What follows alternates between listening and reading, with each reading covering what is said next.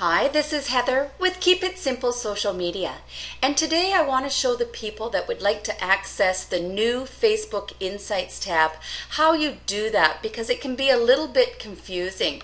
Mine is already working, but most of you are trying to go onto your Insights tab and then it asks you to revert back to your personal profile, but it doesn't prompt you on how to go about it after you get to your personal profile. So I'm going to show you exactly how you do that in order for you to see the valuable new Insights tabs and all the rich information, as my good friend at the Peloton Inns, Leah, pointed out for me. So what you have to do is go directly to your personal profile.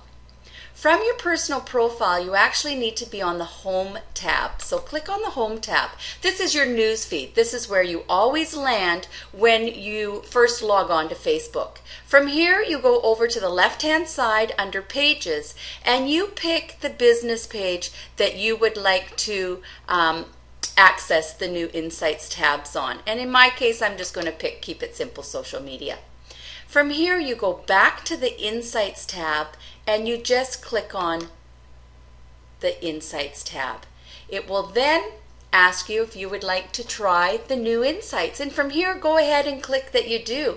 One of the things that I thought was very valuable is under Posts, it can tell you when your fans are actually online, and this is valuable to see which days of the week are more popular on Facebook.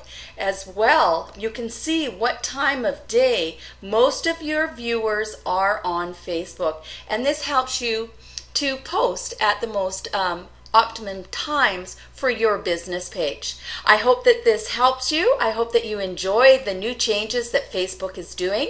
If you have any social media questions, go directly to my Facebook business page, which is Keep It Simple Social Media, and right on my wall and ask me your questions. This is Heather. Let's keep it simple.